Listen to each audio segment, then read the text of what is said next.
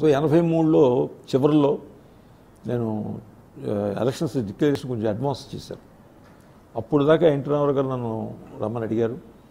జిల్లా పార్టీ అధ్యక్షుడు కూడా చేయాలని ఆలోచన ఉంది రమ్మని అంటే, కానీ నాకున్నటువంటి అక్కడ ఉన్నటువంటి స్థానిక పరిస్థితులు నేను ఒక్క జనాన్ని సమీక్షించుకొని రావాలి కదా. సమిత ప్రెసిడెంట్కి పోటీ చేశాను. అక్కడ ఎమ్మెల్యే కరణం బలరాం ఉన్నాడు. బలరాన్ని ఓడించాలంటే నాకు మిగతా అందరినీ మరి దాంట్లో కొంతమంది కాంగ్రెస్ వాళ్ళు కూడా నాకు సహకరించారు.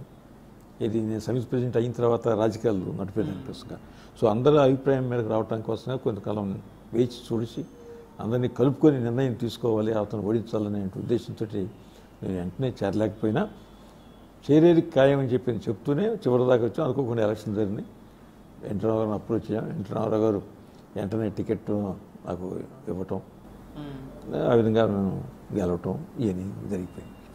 నేను డాక్టర్ బాచిన్ గరటయ్య, మాజీ శాసనసభ్యుడిని. ప్రస్తుతం అద్దంకి నియోజకవర్గ వైఎస్ఆర్ కాంగ్రెస్ పార్టీ సమన్వయకర్తగా ఉన్నాను. iMedia వీక్షించిన ప్రేక్షకులకి